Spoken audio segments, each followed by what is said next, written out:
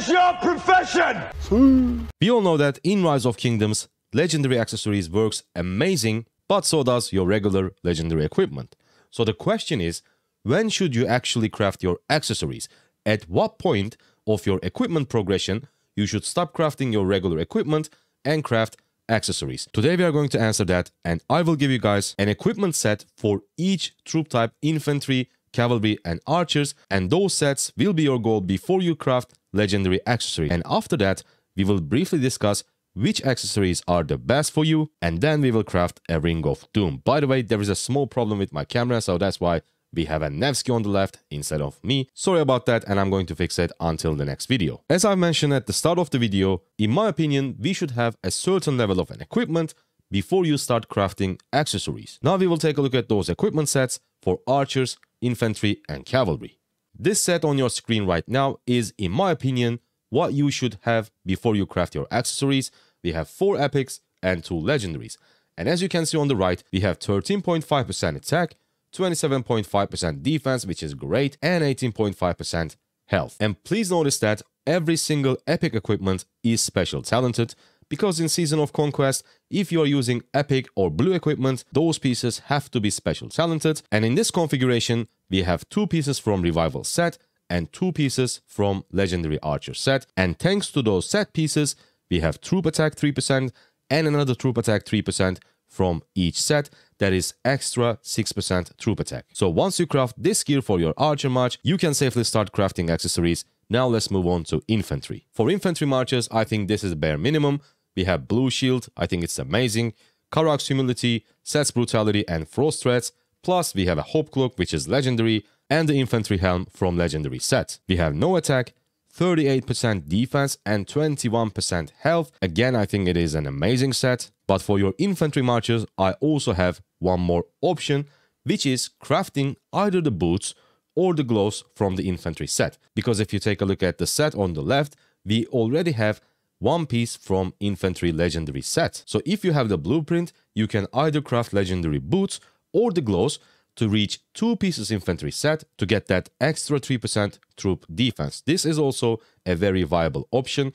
And by the way, the reason why I have 2 sets, one we have legendary boots and on the second one we have legendary gloves.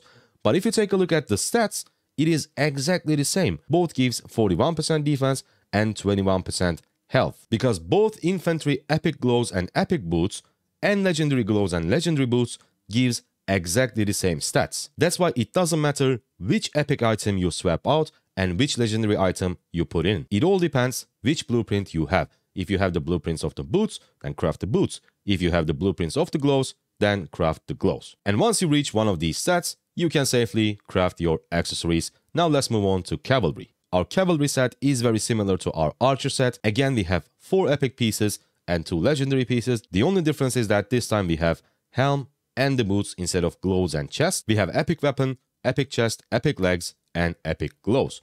We have 4% attack, 39% defense, and 25% health. And thanks to these 2 pieces from the set, we have extra 3% troop health, which is amazing. This is bare minimum. This is, in my opinion, what you need to have before you start crafting accessories for your cavalry marches. Now, if you take a look at the accessories from the KVK shop, which ones are better, I would say Ring of Doom and Horn of Fury is just great for at least 90% of the commanders. Both of these accessories works great on pretty much on any commander. Ring of Doom increases your damage, Horn of Fury increases your rage gain. You cannot go wrong with both options. But if you have a specific march, for example, let's say an Attila Takeda or a Pakal Herald, and then you may consider Vengeance. I actually have a Vengeance on my Attila Takeda, so it is also a great accessory. But please note that you should never ever purchase a Concealed Dagger from the KVK shop, because you can get blueprints for Concealed Dagger from the egg event. I think it is called Holy Nice Treasure.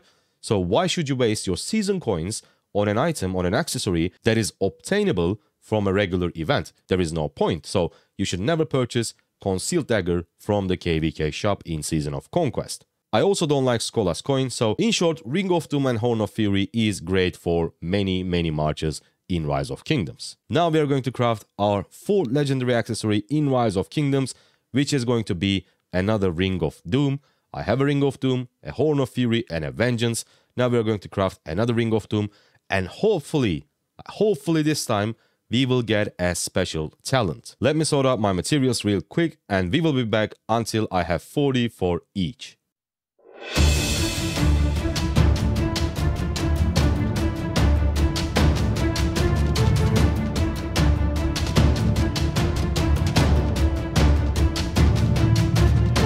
Alright, everything is ready. Time to craft the Ring of Doom. Come on, please, Lilith. Like, I made 200, almost 200 Rise of Kingdoms videos. I deserved it. Give me a special talent on this Ring of Doom. Please, I beg you. Like, if I get a special talent on this, I swear to God, I will invest like 50 legendary sculptures on either Moctezuma or Charlemagne. Please, Lilith, give me that special talent. Come on. Believe it or not, I will actually won't look at it. Okay, I think I'm just gonna click on it. Okay, we are on the yes.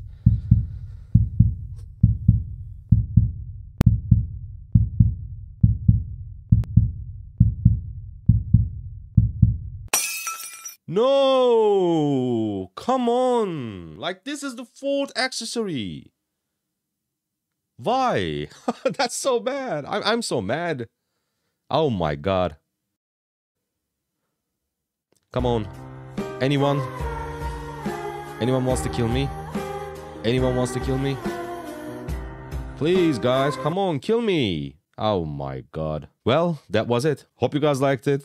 Hope you guys enjoyed. I see you on the next one. I'm just kidding. Thank you guys so much for watching. I see you on the next one. Bye.